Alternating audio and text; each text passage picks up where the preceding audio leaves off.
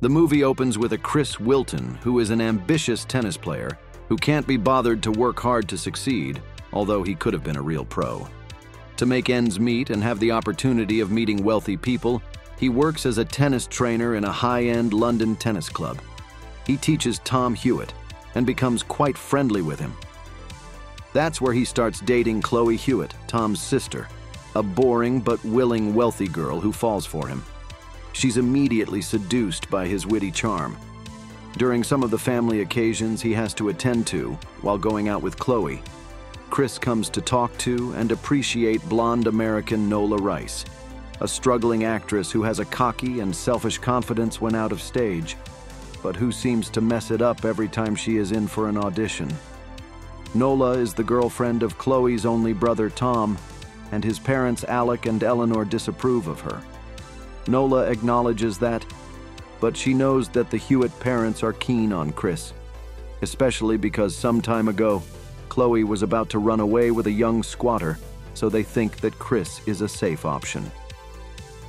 In a conversation after Nola has auditioned for a theater part, albeit disastrously once again, Nola says that the only problem which could prevent Chris marrying into the Hewetts' money is if he made a pass at her. In spite of the fact that Chris knows it's true, he can't resist Nola. They kiss and go out together and make love, while he starts working in an office, a job he got because Chloe asked her father to give Chris a job. A short time afterwards, Chloe and Chris become engaged, and they marry. Nola and Tom end up splitting up, though.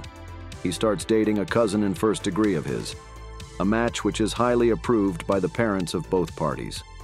Chris does well in the office. The company pays for his master's studies in economics, and he is promoted. He keeps on seeing Nola, but the relationship starts to become a problem as she is becoming more and more demanding. One day, she drops the bombshell. She is pregnant with Chris's child.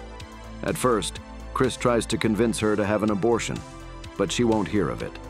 That would be her third abortion, and this time, there is no way she's going to put up with it.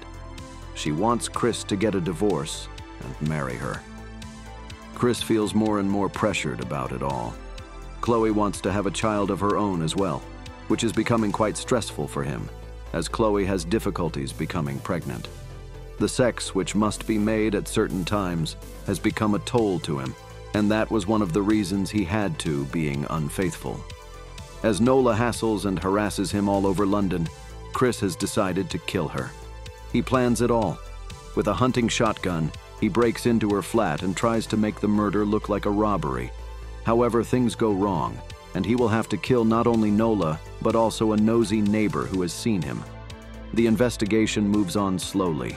Nobody at home suspects Chris of having done anything wrong, but detectives Parry and Banner with Inspector Dowd find Chris's name in Nola's address book, and because of her diaries, they know that Nola and Chris were lovers. Chris has to go down to the police station to be questioned, but on the whole, there is not a single strong clue pointing towards him. He has to admit that they used to be lovers to the police officers, but they promised to keep it quiet. The last thing Chris has kept from the day he committed the murder is a ring, which he took to disguise the crime as a break-in, so he gets rid of it throwing it into the River Thames. Unbeknownst to him, the ring does not fall into the muddy waters, but bounces on the metal railing and falls into the pathway of the touristic site. One of the detectives is worried because the case doesn't completely add up in his mind. During a dream, Nola and the nosy neighbor talk to him and blame Chris. He is about to tell this theory to his co-workers when he is told that the ring has appeared. A drug addict they know has been killed, and he had the ring with him. This detail will save Chris's neck, as it proves that the murders were just somebody else's break-in, which went terribly wrong. All doubts concerning Chris are put aside.